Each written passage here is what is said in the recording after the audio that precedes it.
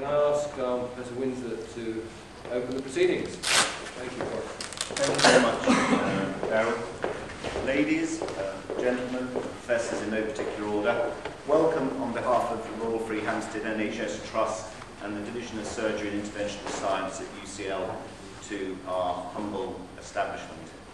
I'd like to take this opportunity particularly to welcome the President of SARS, Professor Norman Williams, and also publicly acknowledge him for getting me where I am today, because it's approximately 25 years ago that I survived one of the most robust question and answer grillings I've ever received, my first old SRS presentation at the hands of Professor Williams.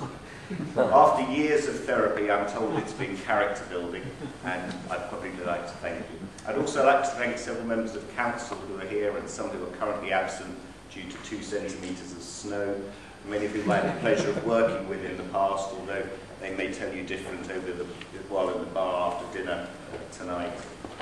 I'd like to thank the abstract reviewers of this meeting for SARS for their kindness towards my abstracts we submitted this year, in contrast to my experiences 25 years ago.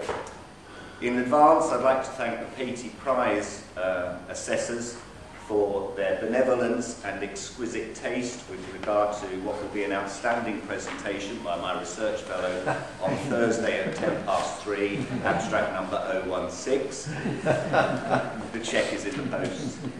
Finally, I'd like to thank my great friends and colleagues, Daryll Baker and Marilena Lawazadou, for their tremendous efforts in getting this meeting off the ground, and for their eye-popping capabilities to blackmail, cajole, and intimidate all the behind-the-scenes staff, for which there are too many to mention, to get this show on the road.